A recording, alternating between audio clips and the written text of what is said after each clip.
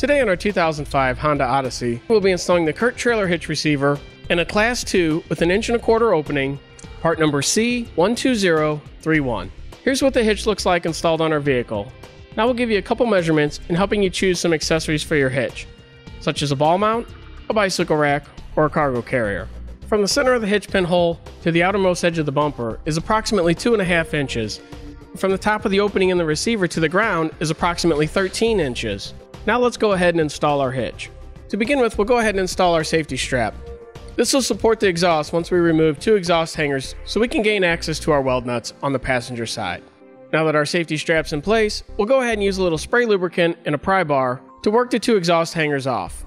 Once the exhaust hangers are loose, we can go ahead and lower the exhaust down enough to give us a little bit more access to our 2 weld nuts on the passenger side. We'll be using a total of 4 weld nuts, 2 weld nuts on each side, and 1 carriage bolt and spacer block that'll be fish wired in on the driver's side. We'll go ahead and clean the weld nuts out using a little spray lubricant and a 1/2" nylon tube brush, which is part number 814092. Once we have all 4 of the weld nuts cleaned out, now we can go ahead and use our fish wire to put our carriage bolt and spacer block into place.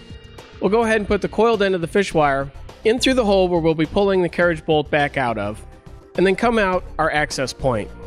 Once we have the fish wire pulled out the access point, we'll go ahead and slide the spacer block on, and then we'll thread the carriage bolt onto that. We'll then go ahead and put both pieces up in through the access hole and pull them out through the mounting location. You can then go ahead and take the fish wire off.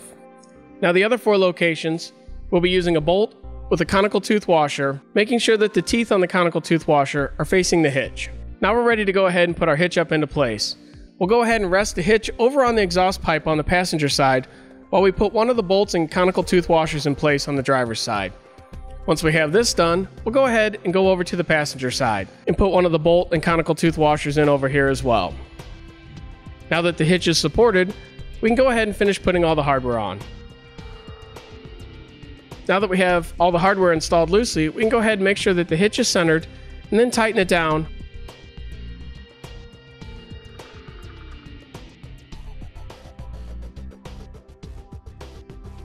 Followed by torquing it to the manufacturer's specification.